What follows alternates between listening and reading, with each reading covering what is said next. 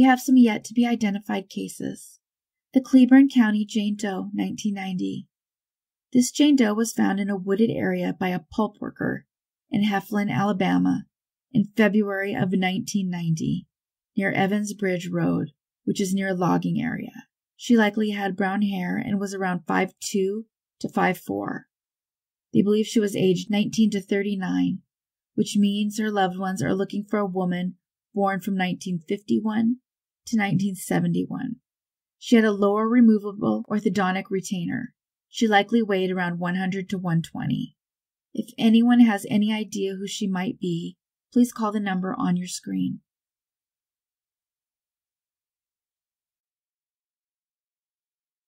Baltimore Jane Doe, March 5th, 1996.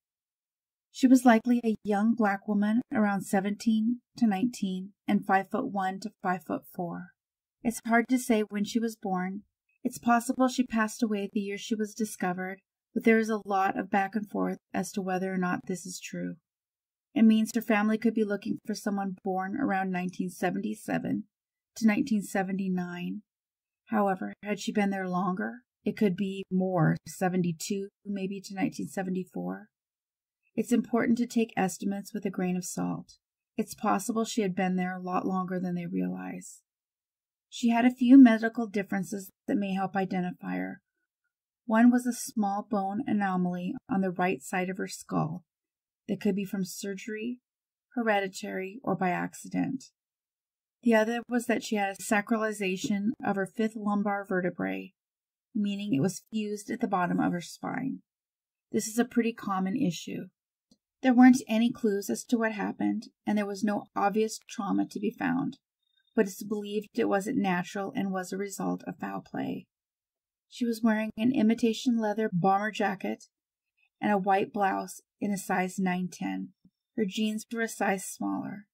Her ankle boots were a size 6. She had pierced ears and gold loops. The Baltimore Jane Doe, 1996, has gone unidentified for 26 years.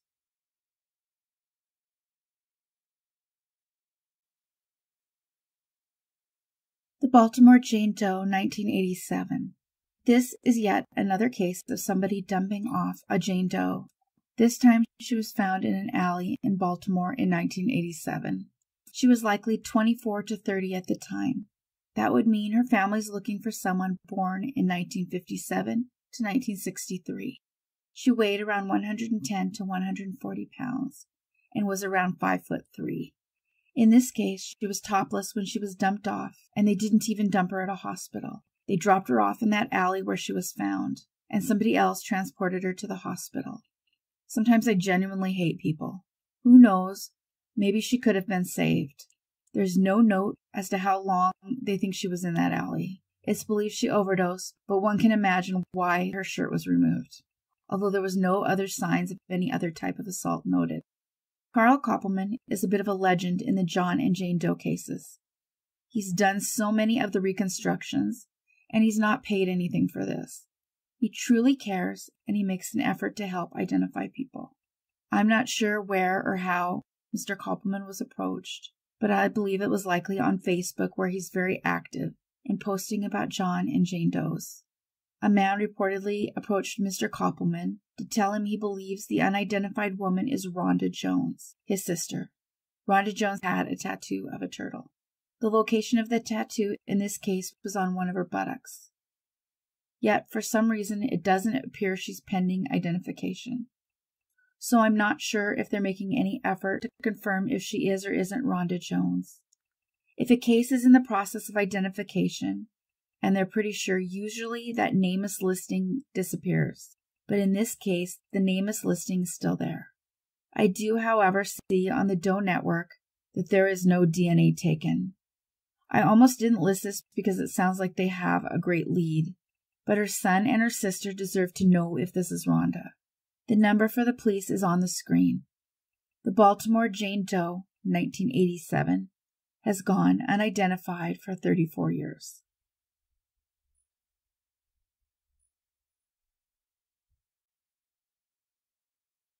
The Baltimore Jane Doe, 1979. Before we dig into the specifics of this case, I should say something I haven't stated lately. If you are missing a family member, you should contact the NamUs website. The National Missing and Unidentified Persons System is the very first place, along with CODIS, that John and Jane Does are sent through for identification. It's the best way to have a loved one be identified. Non-direct relatives can help by uploading their DNA to GEDmatch and Family Tree DNA, both of which are free. But it's NamUs that direct relatives should go to initially. It's free. I cannot stress too fully how important this is if you're looking for somebody.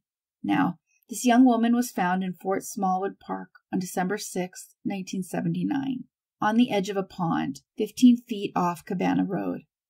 She had passed away a few days before she was found. The cause of death was never released. She was believed to be between 13 and 17, which means her family is missing a loved one born from 1962 to 1966. She is likely of mixed ethnicity. She had darker skin, brown hair, and blue eyes. This young woman had a number of health issues that might help identify her. She was only 4 foot 6 inches tall and 89 pounds. She appeared to have abnormal physical development, though it's not clear if it was through mistreatment, malnutrition, or genetic. She had short limbs and slightly bowed forearms, as well as small, broad feet. She had 2 upper teeth that were missing prior to her death. If anyone has any information on this case, please call the number on your screen. The 1979 Baltimore Jane Doe has gone unidentified for 42 years.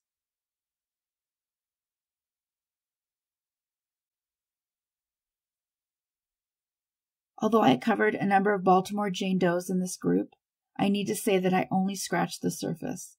If you are from this area and missing someone, there are still more than I've covered, sadly. Jane Doe, 1999.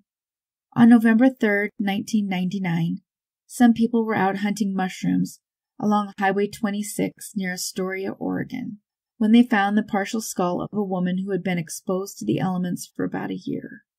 This was around milepost 29 on McGregor Road. Scavenging animals had attacked many of the remains. She likely had a slim build and a jaw deformity, which might help with identification. She was wearing Levi jeans, and her belt buckle had a peace symbol on it. She was most likely of Asian or Native American heritage. They estimate she was 16 to 30 and had been there for about a year. If this is correct, that means she went missing in 1998. The forensic odontologist thought dental x-rays suggested she was 16 to 21, but the forensic anthropologist suggested 16 to 30. She would most likely have been born in the years 1977 to 1982, but a wider estimate could be 1968 to 1982. It is not known for sure, but it appears she gave birth at least once, so there may be a child out there trying to find her. It's also important to remember that while she was found near Astoria, Oregon, she was off the highway, and that means she could have been transported to this area from anywhere. In fact, many Jane Does were purposely transported along the highway. A false location is often just a misdirection. She was likely around 5 foot 2 inches tall and 110 pounds. Please call the number on your screen if you think you may recognize her. The Clatsop County Jane Doe has gone unidentified for 22 years.